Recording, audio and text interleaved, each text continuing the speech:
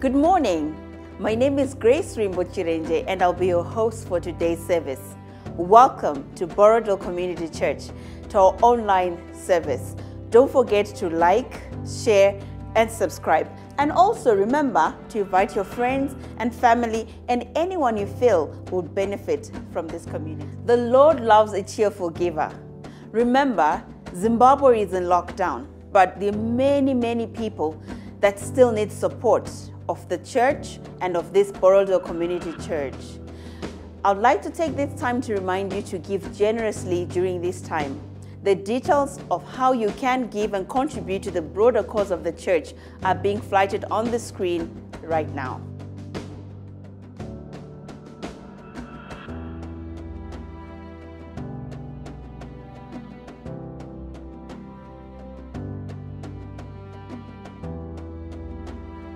The current statistics on COVID-19 in Zimbabwe are currently shocking. Our curve clearly is on the rise. So I would like to take this opportunity to invite you to look at the information that we as Borrowdale Community Church are sharing to keep you safe and to keep your loved ones safe from contracting COVID-19. Protect yourself from coronavirus. It can kill you. There are several methods you can adopt to protect yourself and others from getting the deadly coronavirus. Frequently clean your hands by using an alcohol-based product or soap and water, especially after coughing or sneezing, when caring for the sick, after visiting the toilet, before, during and after the preparation of food, and after handling animals or animal waste. When coughing and sneezing, cover your mouth with a flexed elbow or tissue. If you use tissue, discard it immediately into a closed bin. Avoid the consumption of raw or undercooked meat. Avoid close contact with anyone that has a fever and cough. And if you have fever, cough, and difficulty breathing, seek medical care early and share information about any recent travels with your healthcare provider. Let's keep coronavirus out. This message was... This is part 4 of the citizen that God wants. Remember, Zimbabwe is at a crossroads. However, it's not a blame game. Citizens have their role and so do leaders. I hope you enjoy today's message where we can learn to become more responsible citizens and also hold our collective leaders accountable. Have fun.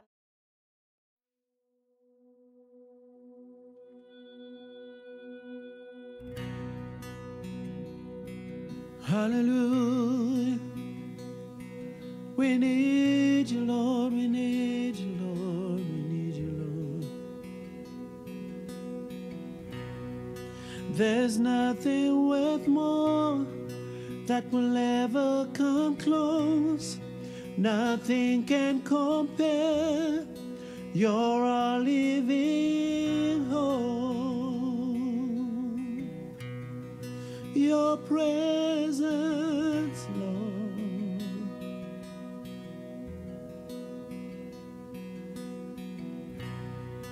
I've tasted and seen of the sweetest of loves, where my heart becomes free and my shame is undone. In your presence, Lord.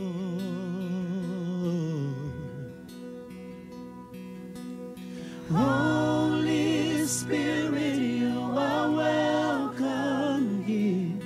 Come flood this place and fill the atmosphere. Your glory, God, is what our hearts long for, to be overcome by your presence, Lord.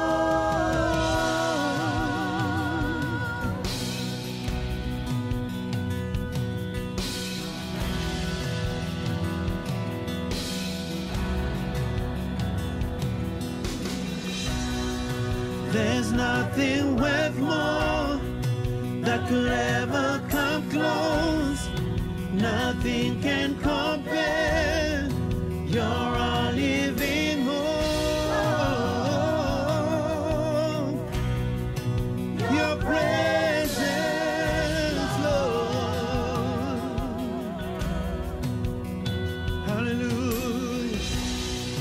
I've tasted and seen of the sweetest of loves, where my heart becomes free and my shame is undone.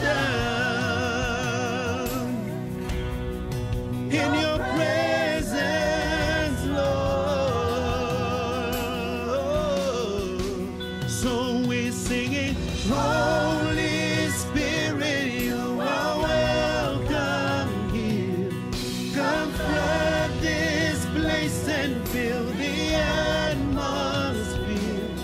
Your glory, God, is what our hearts long for, to be overcome by your presence, Lord. Holy Spirit, you are welcome here. Come flood this place and fill the atmosphere. Your glory, God, somebody worship Jesus. We lift our hands as a sign of surrender to you. Let us become more aware. Let us experience the glory of your goodness. Let us become more aware. Let us experience.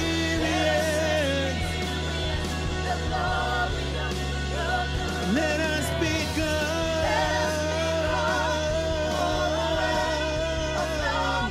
Let us experience the glory. Let us become more aware. So we're singing, Holy. Welcome once again to this exciting time, not just exciting, but a time where we change our mind frames and our thinking so that it can be clear to us what God wants to do with us and with our nation at this hour and at this season. I just want to remind all of us, brethren, that Hebrews 1 verses 8 to 9 says, "But to the Son he says, your throne, O God, is forever and ever. A scepter of righteousness is the scepter of your kingdom. You have loved righteousness and hated lawlessness. Therefore God, your God, has anointed you with the oil of gladness more than your companions." Just reminding one another, Jesus is on the throne.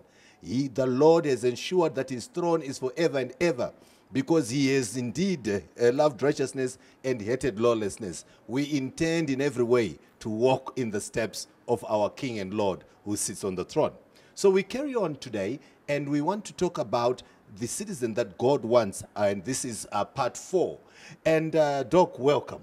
Thank you, Pastor Kadzianike, and greetings to you all. It's good to be back.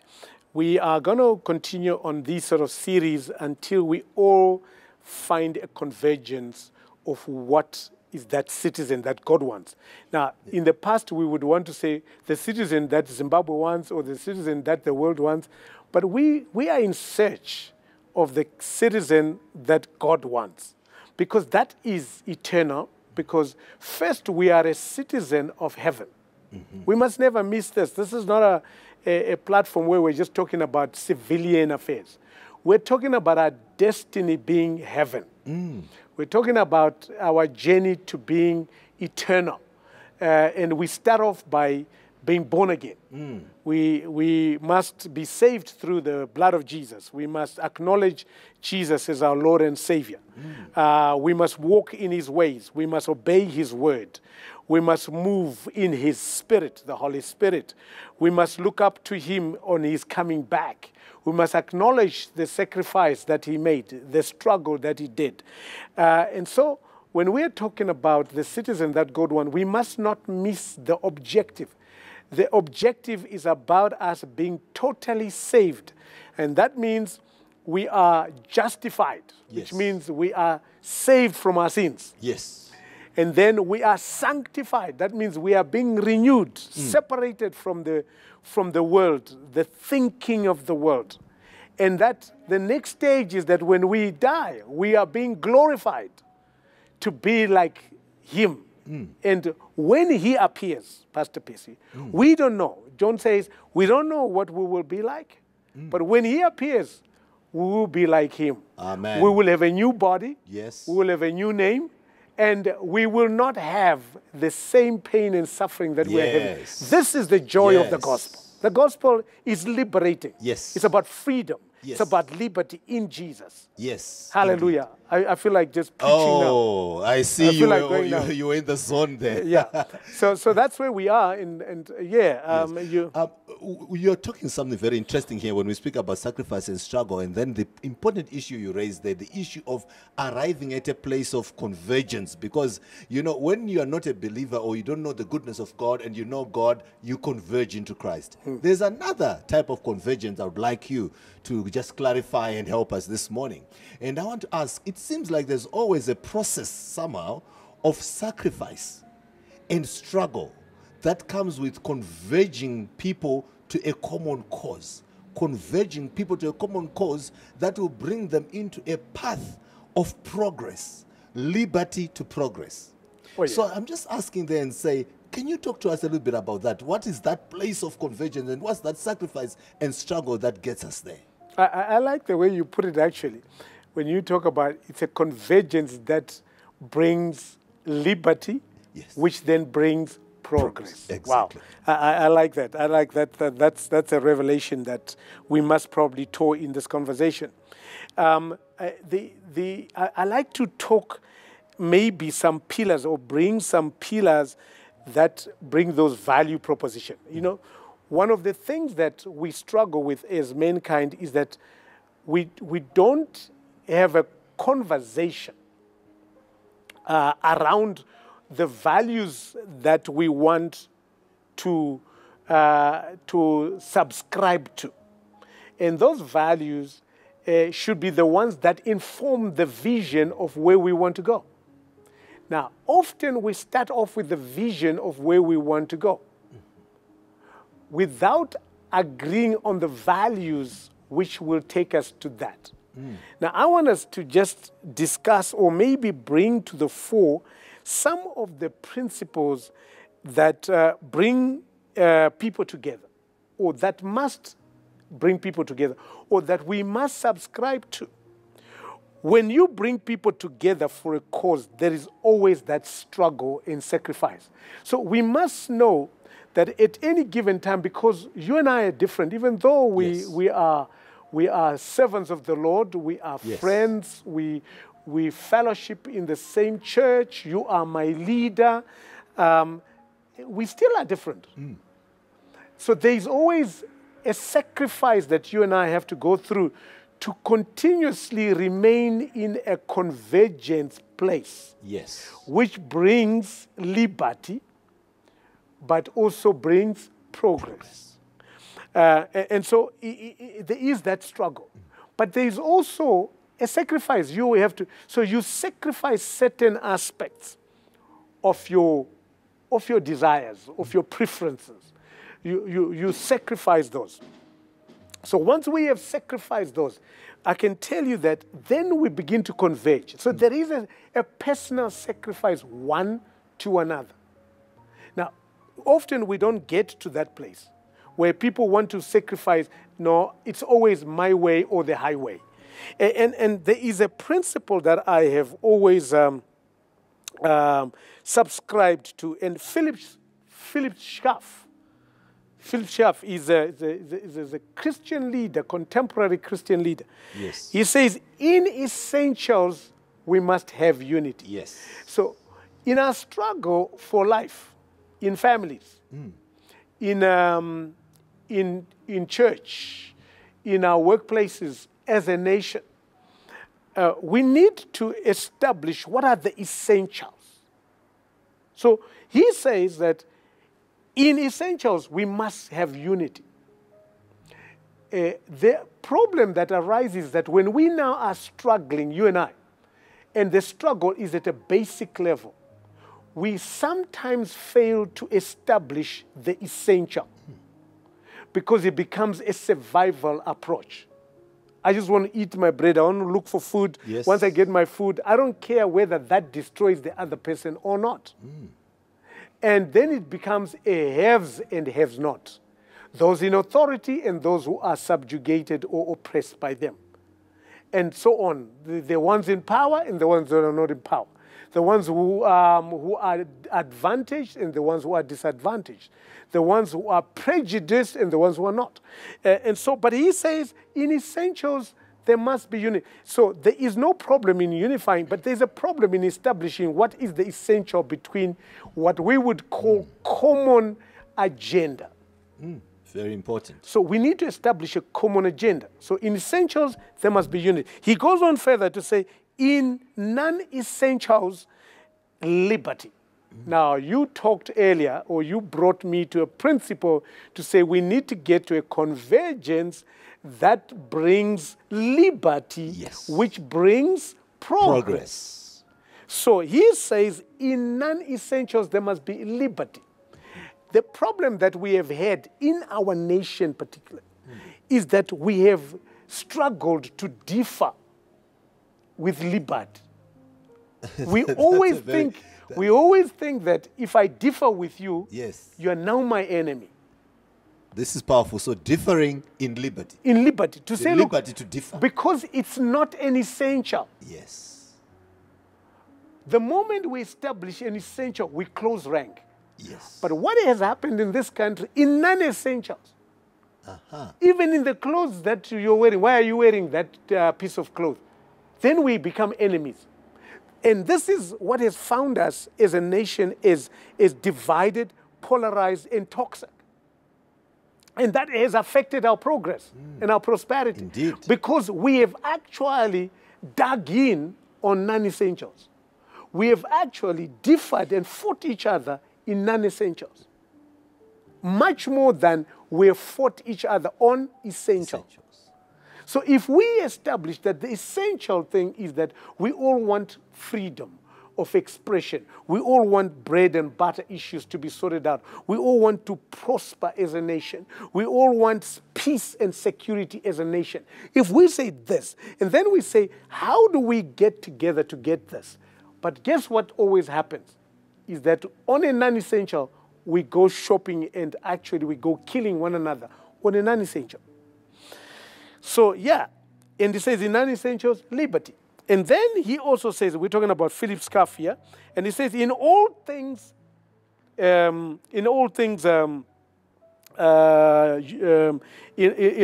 we must unite. So, in non-essentials, he says liberty.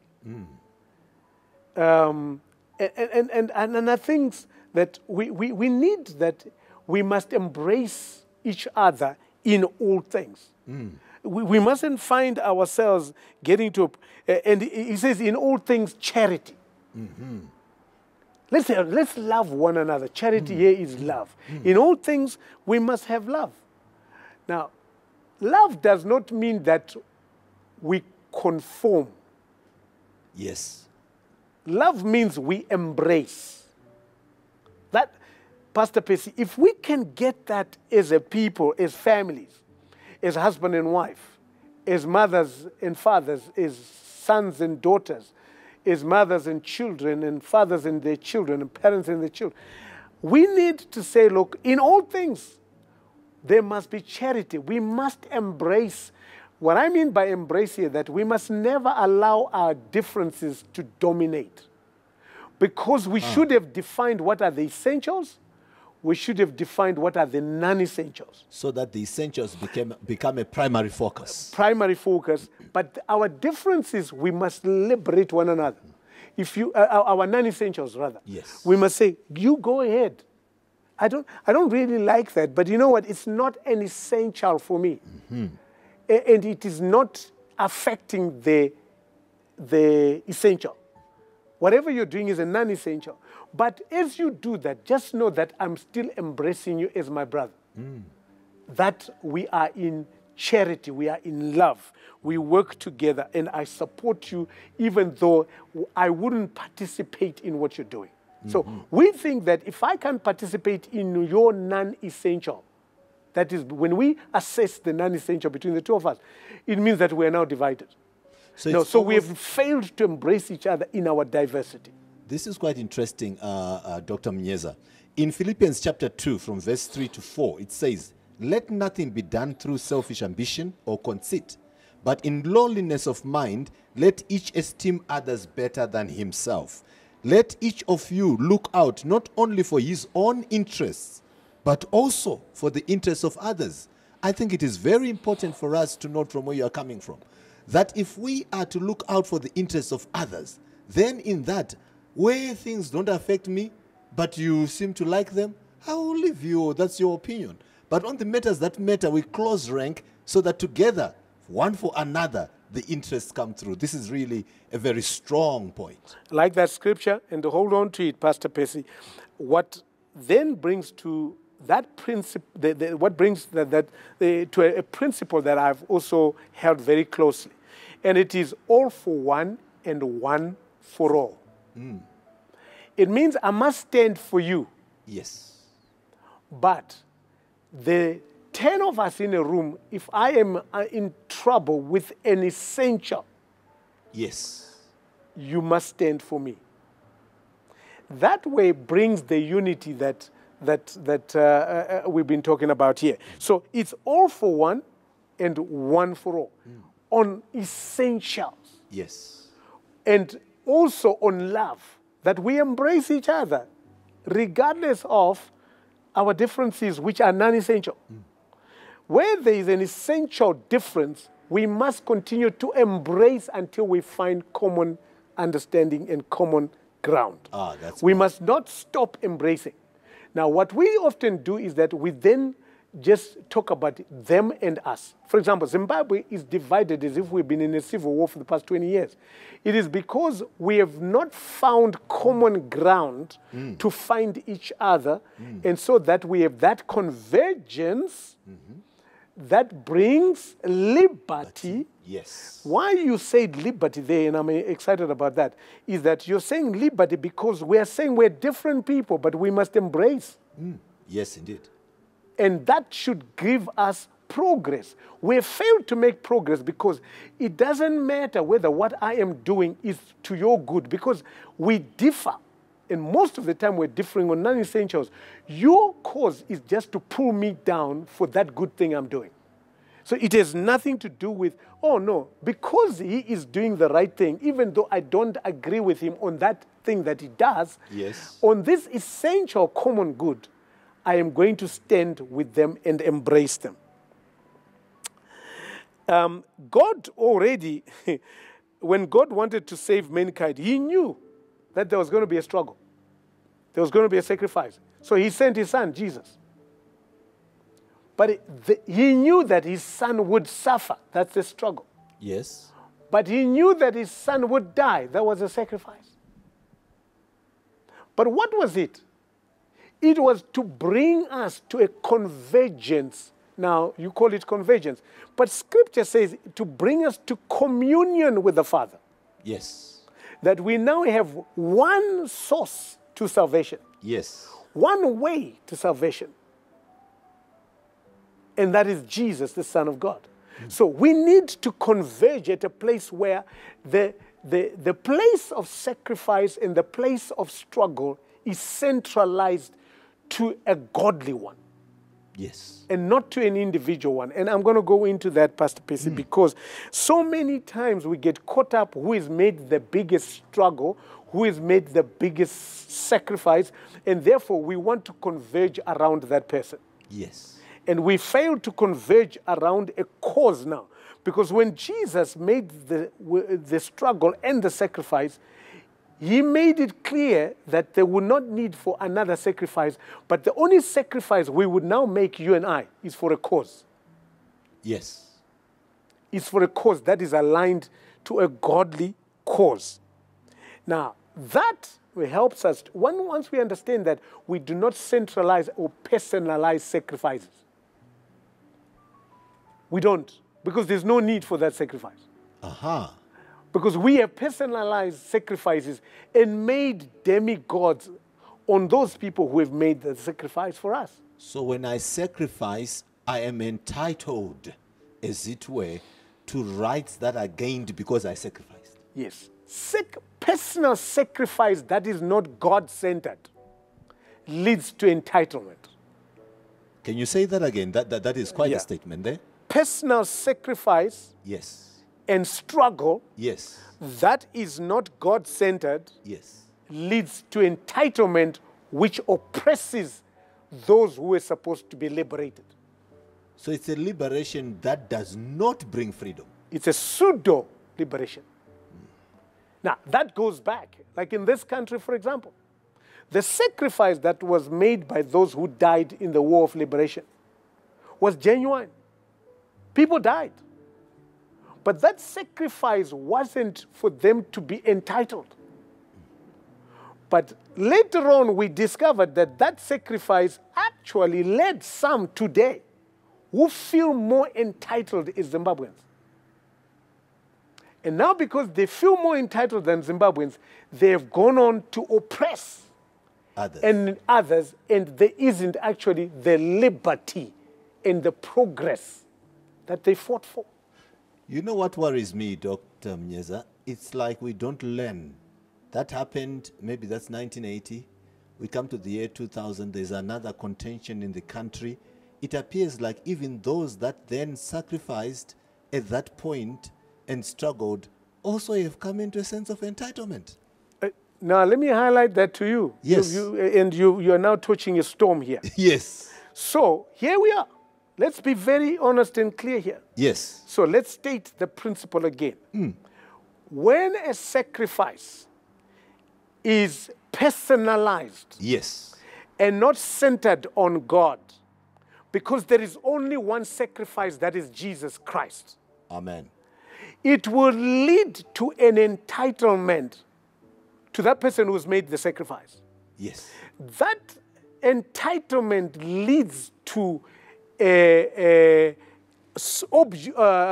subjugation and oppression Yes. of the very same people that they felt they were sacrificing for or they were liberating. Which leads to no progress and actually leads to destruction and more strife. Yes.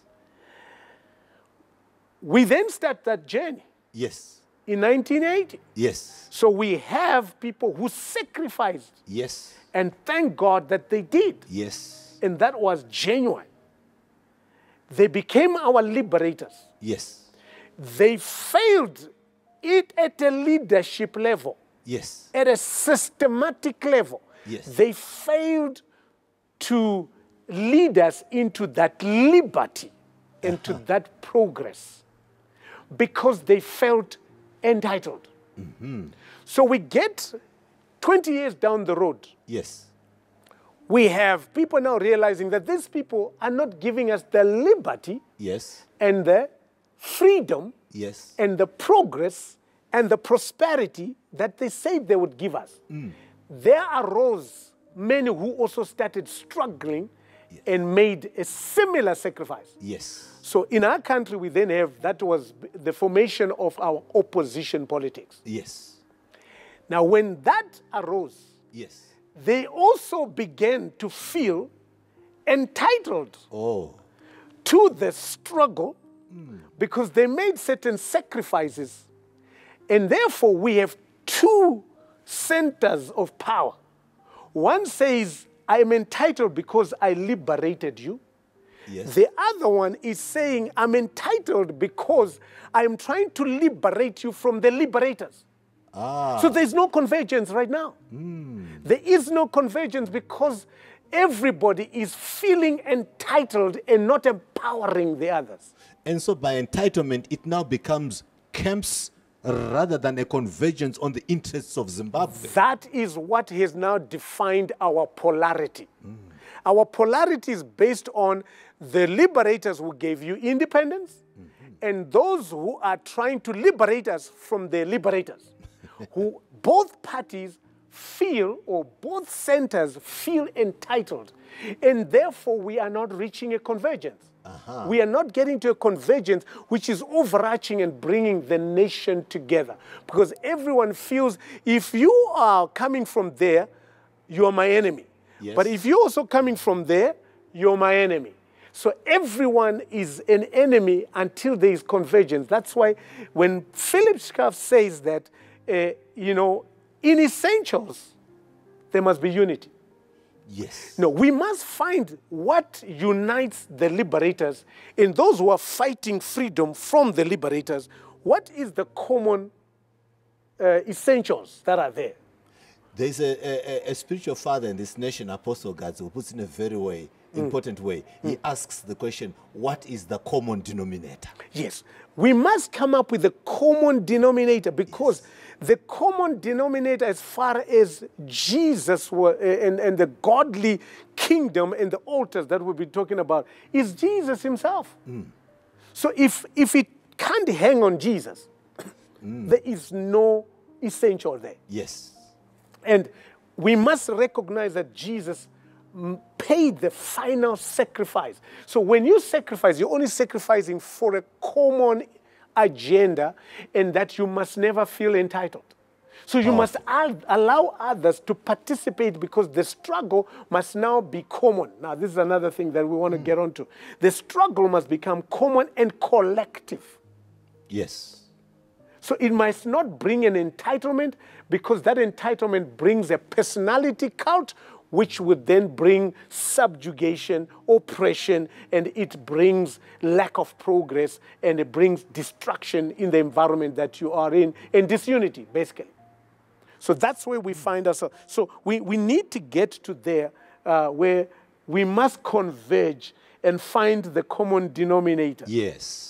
And say to ourselves, for this to happen, we must also make sure that it is a cause, and whoever is making a personal sacrifice, they are making a personal sacrifice to a cause, and not for them to be entitled and become the next oppressor. Because once the only time, Pastor Pace, let me tell you, whenever you feel entitled, you have now the ingredients and the nature of an oppressor. Yes. Yes. The moment you feel that, even if it is at a family level, when a father feels that they're entitled because they are the father, when the husband feels entitled that because they are the husband, they are actually oppressors. Because the best way to deal with that, which is where Jesus brought it to the convergence point. He says, even the Son of Man came so that he can be a ransom for many. For many, yes. He didn't come in so that you can crown me king, but that I can become the ransom for many. He said, you must be servants for all. The greatest amongst you must be the servant. So he equalized the whole thing. In fact, it's very important. And he made himself not so entitled. Yes. Now, when Jesus comes to the cross, we read about it in Romans chapter 8, verse 16 to 17. Yes. When he says, look, when we are children, we become sons. Yes. And then we become heirs of God. Yes. And then we become co-heirs with Christ. Yes. Now, imagine Jesus comes down from heaven, Philippians chapter 2, verse 5 to 11. He comes down in the form of you and I. Yes. And in the form of a slave or a servant to all. Yet he was God incarnate. He was the creator of heaven and earth. But he came so that he would liberate you and me, and to make you and me as co-heirs with him. Can you imagine not having fought for anything? Yes. Can you imagine not having to suffer for anything? Yes. Can you imagine not to have to struggle for anything? And I say, Percy, come. You've not done anything, but we're going to share the spoils of what has happened here in half. Wow. Not you getting 10% and I getting 90%. We are going to share the spoils 50-50. We are co-heirs. We are co-heirs. That nature of a citizen is what is God looking for. I've sacrificed, but my brother, come along. Come along. Now, that was a Davidic nature. Yes. You remember in 1 Samuel chapter 31, Yes. The Amalekites come. They plunder their wives, their property, and they take the wives and children of David and his army. Yes. When he was in Ziklag. Yes. He goes there, and then he asks God, he says, Yes. shall I pursue them? And if I pursue them, will I recover? And God says, pursue, you will overcome, you will recover all. And he did. So he takes a band of his soldiers. He had trained these vagabonds and these delinquents in society to become soldiers. And he goes there, and halfway through, some of them says, we don't think we want to, we are afraid of the Amalekites. He let them be. He continued with the rest. Yes. And then he goes there. What does he do, Pastor Percy? He goes, he pursues them, he overcomes them, and he recovers everything and all the spoils that the Amalekites had. Yes. When he gets back, the ones who had gone to fight are bickering with the ones who gave up midway the fight. Yes. Or midway to going to fight. Yes. And they say, we cannot share the spoils with these ones here who are cowards. I'm just putting in my own verbatim here. And these are cowards. These are sellouts, actually. Yes. These people should not be given anything. Guess what David says? David says, we will share with everybody equally. It's powerful. The ones who went to fight and the ones who didn't fight. That is a Christ nature. Now, when we understand that, it goes back to that saying by Peter Scaff, who says, in essentials, we must unite. Yes. In non-essentials, we must give liberty. Yes. But in all things, charity. Yes. Now, what it meant for David was he was putting on the Christ-like nature of co-heirship. He says, look, it doesn't matter whether you fought or you didn't fight. Guess what? You are going to share in the spoil 50-50. Doc, let me just hold you a bit there. In 1 Samuel 30:22 here, there's a description of those that did not want to give others. Yes. It says, then all the wicked and worthless men of those who went with David answered and said, because they did not go with us, we will not give them any of the spoil that we have recovered, except for every man's wife and children, that they may lead them away and depart. I mean, the Bible describes them as wicked and worthless. They having the heart that says, if I fight, only I will benefit. The Bible says it's wicked and worthless.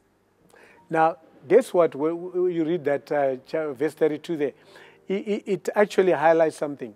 The ones who had won the war and brought the spoils, when they got back, they said, the only thing you will get is your wives and children.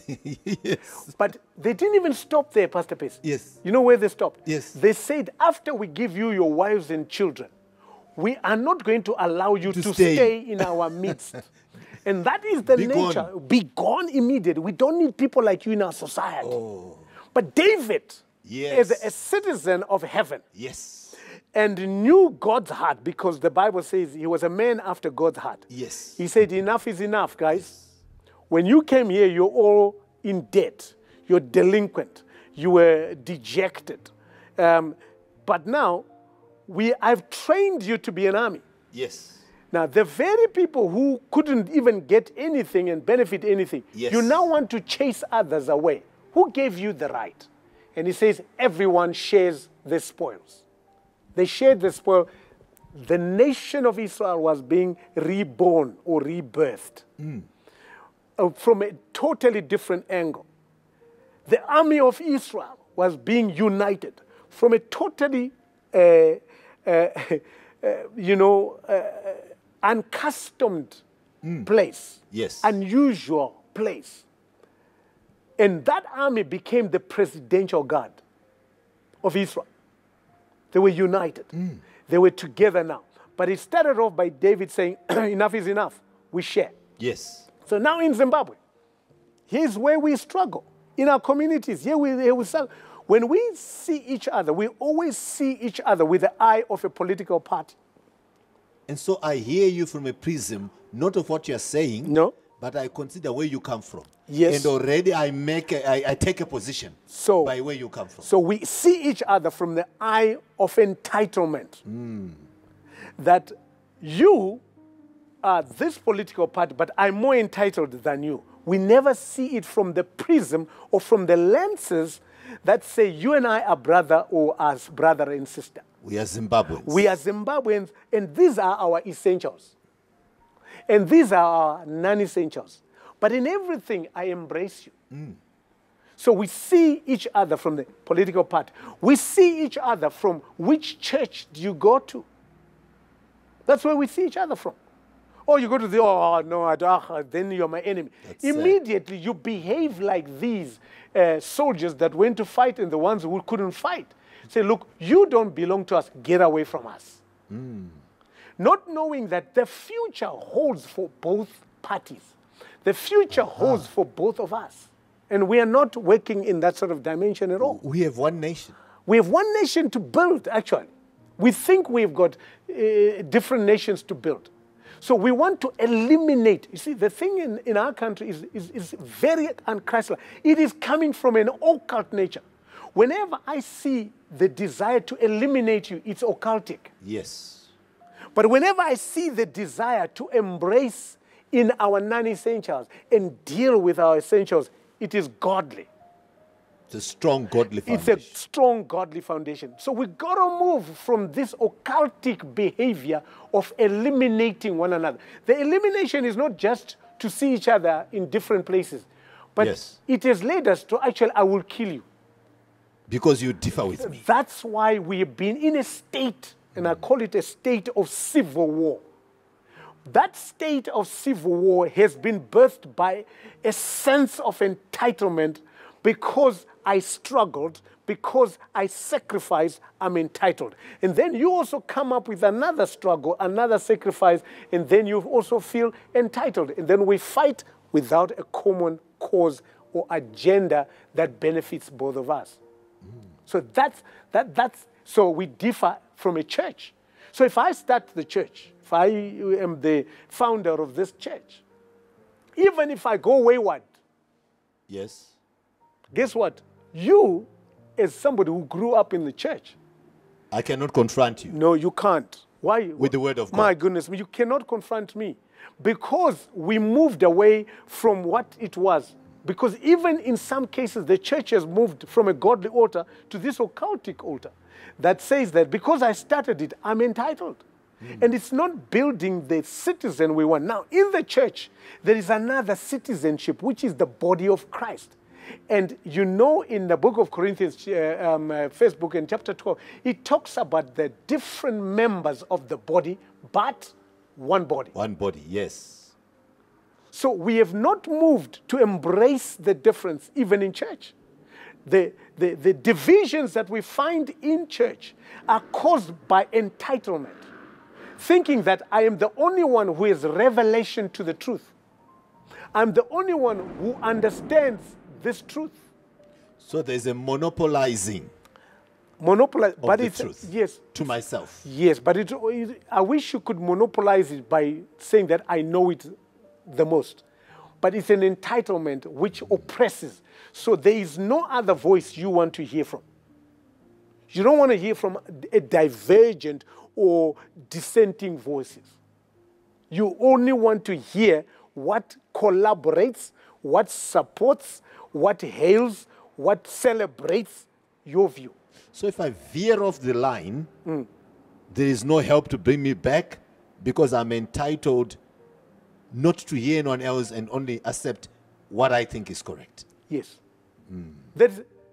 I'm talking about these different institutions, politics and church. Yes. So in both of those, the nature is the same. So in politics, if a leader goes wayward, in Zimbabwean politics, there is no place to rebuke them. We have experienced this for 40 years. There is no place to rebuke them. If you rebuke them, you are an enemy. Actually, you get eliminated. You're not just an enemy. You get eliminated. In that circle, you get ostracized. You are removed from the fellowship of the political system. It's like you have got leprosy. Yes, you are put outside the village. You will suffer there until you honor the leader, even in their waywardness. Because the culture we created was that a leader can never be wrong. Because he has become a demigod and entitled to the place there, whatever he says is right. So we cannot stand up and correct them. Now, transpose that to the church. Many movements in churches today have suffered derailment, have suffered stagnation, have suffered error, have suffered abuse because they have failed to correct the man of God, the woman of God, who has veered off track and has failed to embrace the holistic gospel, where Paul says, I have given you, I've preached to you the full gospel. Yes. And they've veered because of personal needs that have led them to entitlement. Yes. So they continue on that path, that I'm still the man of God here. If you don't want to come to this church, leave. So you have got now followers who are slaves. They are no longer liberated. Remember where you started. We find a convergence. That convergence must give us liberty. Yes. That liberty must make us progress. You Yes. don't find that in church. You find many believers are now enslaved in their churches. Because of this strong sense of entitlement. Entitlement. Because it is a stronghold now that we must deal with. If we are going to get the citizen that we want, we must agree on essentials, we must have liberty on non-essentials, but in everything embracing our diversities and show charity and love. You mentioned earlier about David, and it's interesting that in 2 Samuel chapter 12, David there's something goes wrong in his personal life as leader, and Nathan comes to correct him, and David actually accepts the correction and takes responsibility. That's an amazing sign of leadership that we see there from David. Yeah, but you know where it starts from? Yes. It starts from his journey on killing Goliath. And I want to take you there now. Wonderful. I want to take you there. Let's end off this discussion with that Valley of Elah experience. Yes. Where for 40 days and 40 nights, Yes. the children of Israel were having a face-off with the Philistines who were being led by Goliath. David is in the pastures there, heading his father's goats and sheep, livestock. His father sends him to go and find, or to get and send some supplies, food to his brothers. He's the youngest. He sends him and says, go and provide supplies. David's role was just a waiter. In my business in hospitality, he was a waiter. He wasn't even the chef. He wasn't even the hotel general manager. He wasn't even a supervisor. Yes. He was a chef. He was a waiter to bring food to his more important brothers who felt entitled. So he gets to the battle scene in 1 Samuel chapter 17. He gets to the battle scene and he sees his brothers struggling. He sees the armies of Israel struggling. He sees Goliath mocking and abusing the armies of God. He calls them the armies of God. And I want to get there. And let me just get to that. He gets there. So the first thing he's asking in verse 25, he says, now with all this standoff and face off, what will be given to the man or the person who defeats, kills this Philistine? Yes. He says, what will be done for the man? Because whilst he was asking that, you need to understand that the king had already got a price or a prize for anyone who defeats Goliath. And what was that? His daughter. He said, anyone who kills Goliath, I'll give him my daughter. But you need to analyze David's question. He doesn't say what will be given. He says what will be done for the man. Yes. who kills the Philistine and removes this disgrace from Israel. So he was defining a bigger problem, that there was a disgrace, which is the citizenry of Israel was actually under disgrace. Cowering from Goliath. Yes, he wanted to redeem the children of Israel from this disgrace, which is what we're talking about is the citizen that God wants. We need a citizen that God wants, which says, all for one, one for all. Now, we don't have that in this nation yet, and we need to get there very quickly. And once he's done, once he said that, says, who is this uncircumcised Philistine? They defined the common, what does David do there? The essential. Common denominator. Common denominator. Who is the common denominator? Is this uncircumcised Philistine? He could have just said Philistine. But for the children of Israel, the children of the covenant, yes, through Abraham, their covenant was in the circumcision. Yes. So David had to pronounce the common denominator, which wasn't just a Philistine. It was because the Israelites were defined by their circumcision, and not even by their class, and not even by their, very important. It was just defined by that they were, not even by their tribes. They were defined as the children of the covenant because of the circumcision that was given through Abraham. So he has to underline that. He says, look, in this battle, we are of the circumcision. That's what I am identified with. So he brought in personal identity to the fore.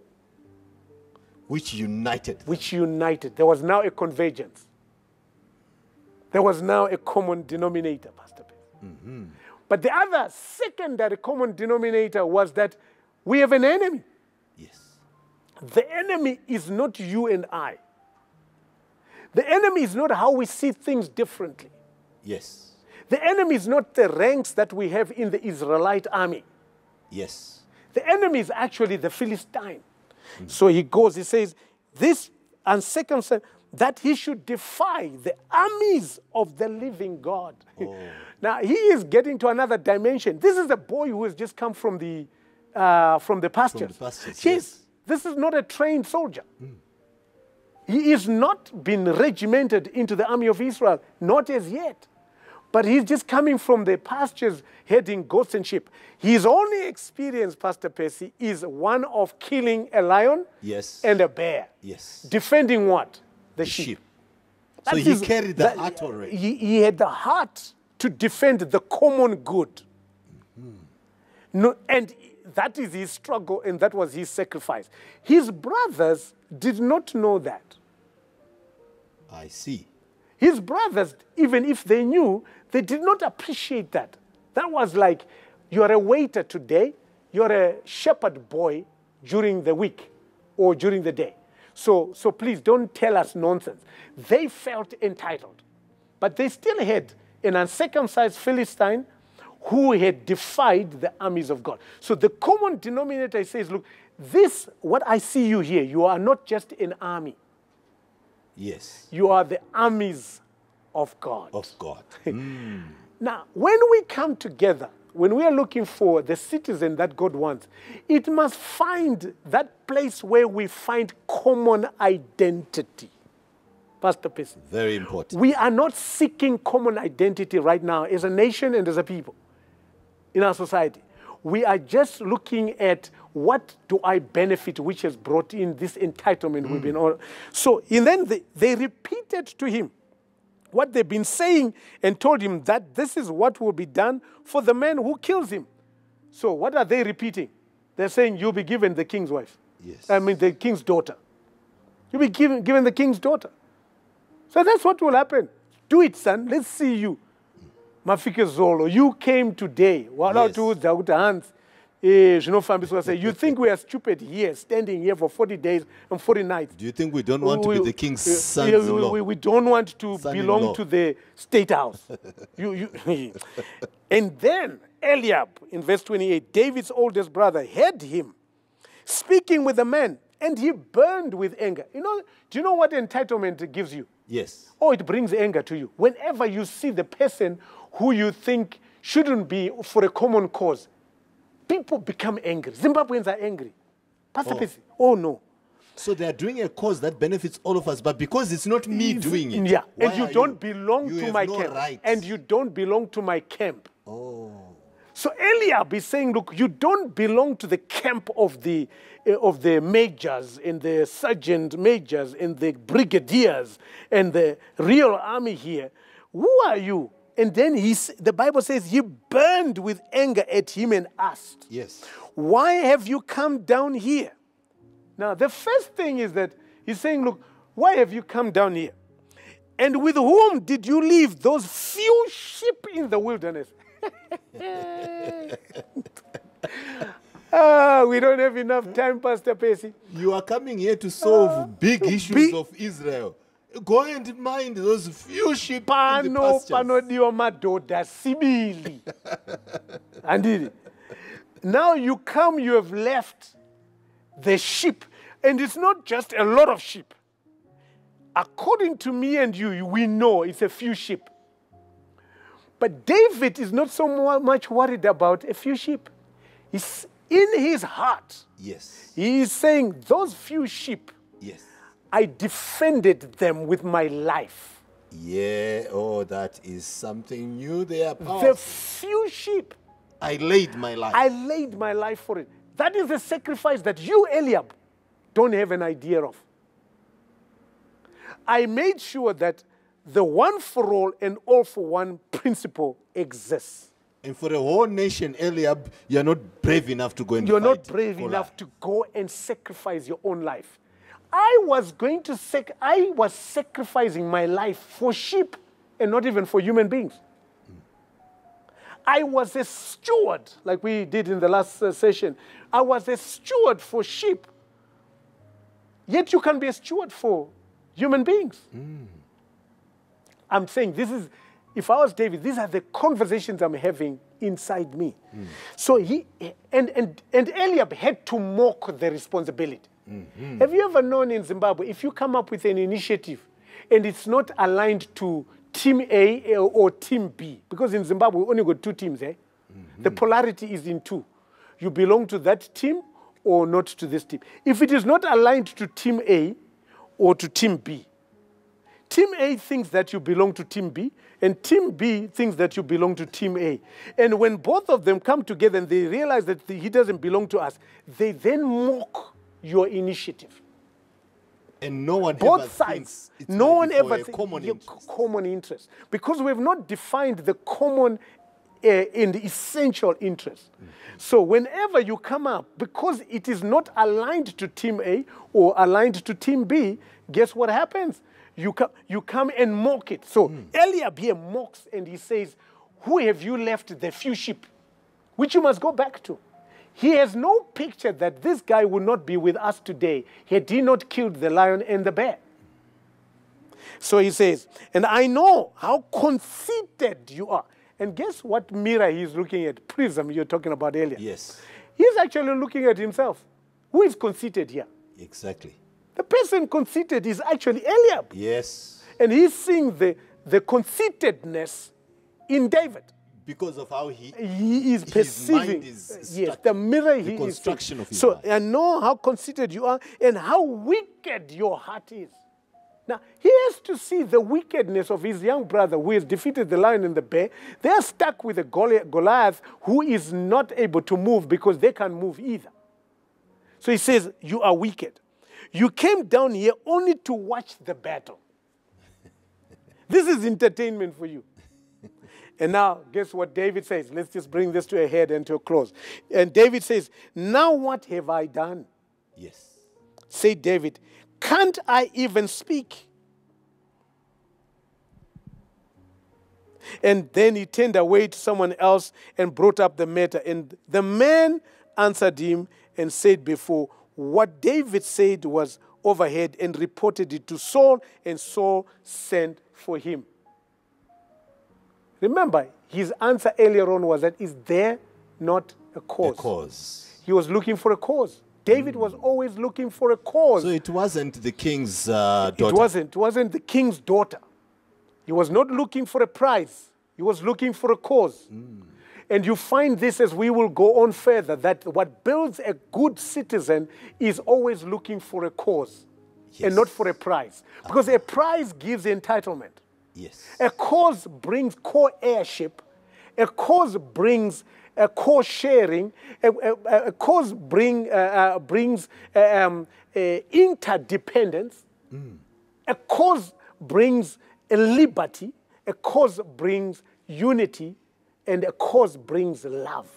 And therefore, using my example I was giving there, or the definition, progress will come. Ultimately, it's progress and prosperity. Yes. So the nation of Israel, you find it prospers under David and not under Saul, because David embraced a common denominator. So he is ushered to Saul. Let's just finish this off now. He is ushered to Saul. And Saul sits there and he says, okay. So he moves from one place of entitled people, which is his brothers and the rest of the army, Yes. who mock him. Yes. Then he goes to Saul. Saul says, Manangu, my child, that guy you are talking about, he's been a soldier since his youth. You were you're only a youth. He's a man of war. He's a man of war. And now you are telling me you want to confront him. You know how we have mocked initiatives that are brought by simple people in our communities. Initiatives that are brought by people who don't have the same background as you share. Or let me put in the context of our conversation today, the people who you have shared the struggle with, or who you have shared the sacrifices with. And they don't come from there. They come from somebody else who are not the same people. The tendency is to mock them first. Than to listen. Than to listen for a common denominator. So Saul doesn't. Saul just says, look, you're going to waste our time. This guy is going to just devour you. Because we've been here for 40 days and 40 nights. And by now you should know that we are not idiots. We are not stupid. We are not weak. We are actually brave, trained soldiers. Me, as Saul, I was picked to be king because I would lead the armies of Israel into war. That's why I'm here. But guess what Saul was putting on? Self-preservation, which is what I want to end off with. The angle of self-entitlement or entitlement to those who feel they own the struggle, they own the sacrifice, they've got the intellectual property of the struggle, is that they eventually are just looking for self-preservation. And I want this to be noted here. Those who are those who are entitled do that to eventually oppress and prejudice those who they feel that they have emancipated. Yet the actual objective, Pastor Percy, is self-preservation. Not common denominator. No, they will not go for another sacrifice. So Saul has preserved himself as the king, but guess what he's putting on? An armor. That he might not be killed. He actually says, try this. David tries the Saul's armor. It doesn't work for him.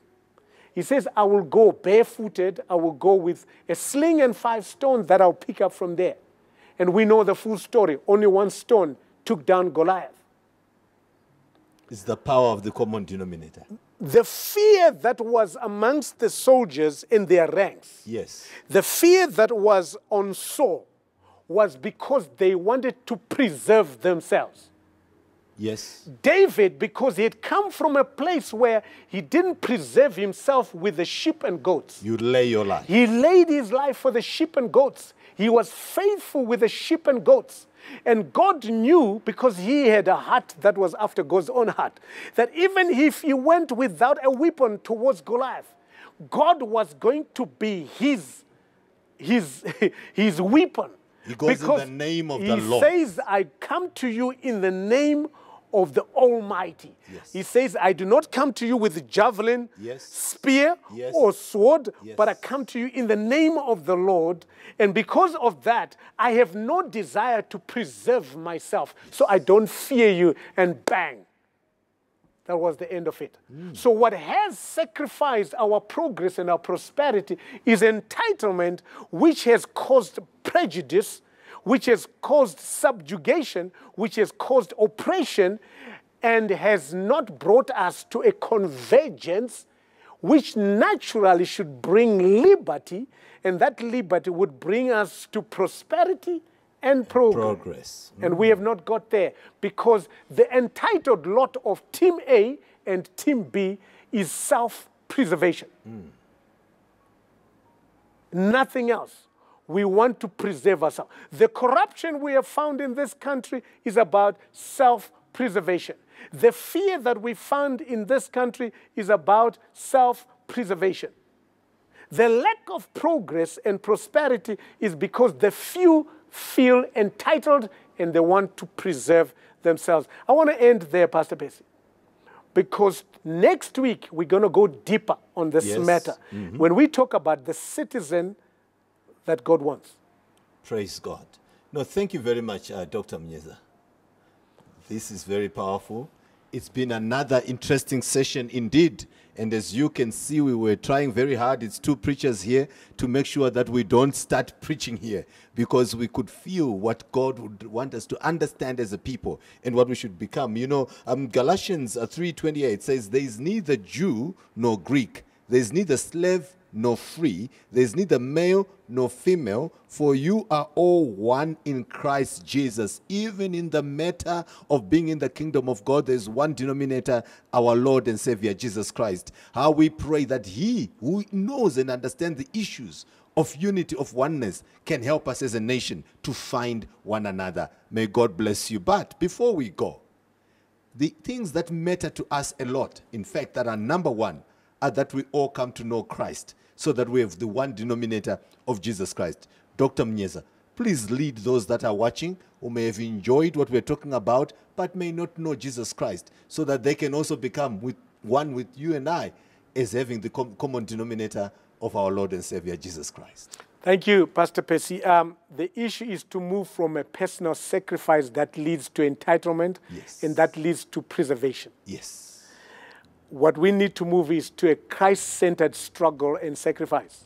Amen. That brings salvation, liberty, and prosperity. Amen. So in order to do that, we all need to come to the full knowledge that there's only one sacrifice that was made. Yes. And that is Jesus Christ. There is no need for any other sacrifice. Amen. That when we acknowledge him as Lord and Savior, we are saved. So immediately our spirit is saved. Then we take the journey of sanctification in this life. Whilst we're on this earth, we go through sanctification, which is renewal, transformation, which goes through all being separated from this wicked world and walk the way of Christ. Ultimately, when he comes or when we die, we become glorified with him. Amen. So please follow after me and pray after me and say, Lord Jesus, I come to you today as a child who has not found salvation. I honor you for what you have done. I accept the sacrifice that you have done, which is dying on the cross, being buried, rising again on the third day, ascending into heaven, seated on the right hand of the Father, and that one of these days you will come back. And that my salvation is clear and is complete. It is finished. Today I choose you to be my Lord and Savior. I choose to walk in your ways. I choose to obey your word. Fill me with your Holy Spirit, that I may become sanctified, and that on that day when you appear, I will be glorified with you. Give me strength to commune. Give me strength to walk. Give me strength to endure my struggle. That whatever sacrifice I make in you, because you are the only sacrifice. I ask this and I thank you for what you have done in Jesus' name. God bless you. Thank you for being a part of Borrowdale Community Church today. It was such a delight to have you with us. Remember, you too can be a responsible citizen. What are you going to do this week and for the rest of your life to step up on being a responsible citizen? May the Lord keep you. May the Lord bless you. May He cause His countenance to shine upon you. Have a blessed week and take good care of yourself. Thank you.